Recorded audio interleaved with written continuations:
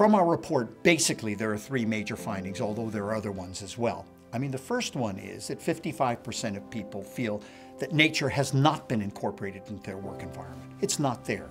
There's not good light, there's no color, there's no natural materials inside the work environment. That's really interesting.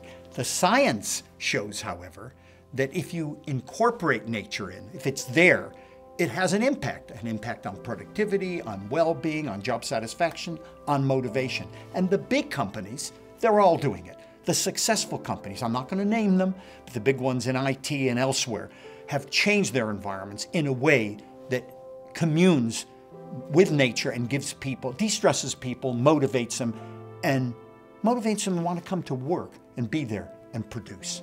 The second major finding from the study was that color is very important in the work environment. I think all of us really know that. But what we found across all 8 European countries was green, because it represents greenery and nature, yellow because it's autumnal and people, that's really relaxing, and blue because it's water.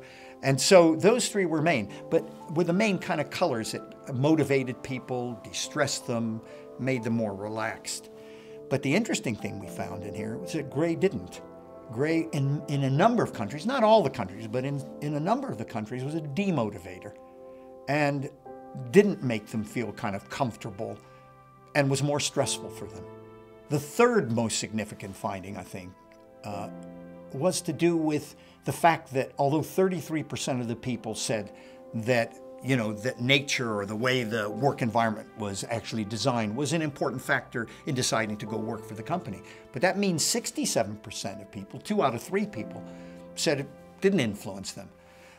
It's interesting because the science actually shows that these factors, these biophilic factors, are very significant factors in productivity, in sickness absence rates, in creativity, and a range of outcome measures that are critical to most companies. So the interesting thing is people are, in my view, very unconscious of exactly how the environment affects them. But boy, does it affect them. And all leading businesses know it affects them. And that's why they design it. And that's what we have to do, is try to encourage more architects, more designers to think about these biophilic factors because they are critical to the bottom line. This is not soft, fuzzy social science. This is real science.